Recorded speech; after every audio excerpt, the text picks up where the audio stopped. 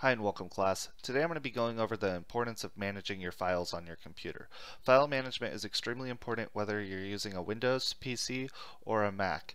Let's go ahead and take a look at the best practices for managing your files. So the first example that I made is a fake Business 103 class. And so if I have a Business 103 folder, this would be my course folder right here.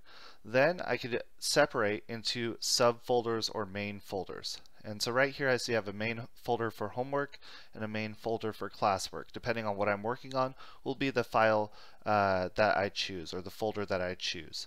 So next I go into different subfolders, like right here with training, projects, and notes, and then finally the files are stored within these subfolders.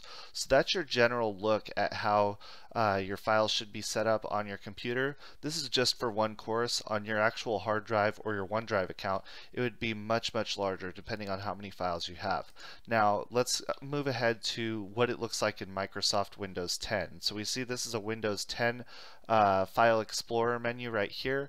You have an option to basically expand your ribbon and take a look at all of the different system, network, and location settings up here, as well as looking within your entire PC right here. Now keep in mind you can search the entire PC right over here, and you can also take a look at all of your most visited folders, devices, and drives, and your network location.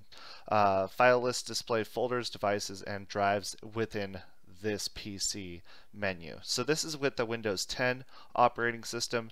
Now let's take a look at a Mac OS. Alright, so in Mac, when you're in your equivalent to File Explorer for Mac, you're going to be searching in your Finder area. And so right here we see that we could search all your files, or this Mac in particular, and you can search right in here for what you're looking for. So with a well-managed file management system, you could actually find your files quite easily. So if you have any questions about this, please put it in the comment section. If you have a video request, you could put it in there as well. I hope that you liked this video. If you did, please give it a thumbs up and make sure you subscribe to the channel. Thank you so much for watching.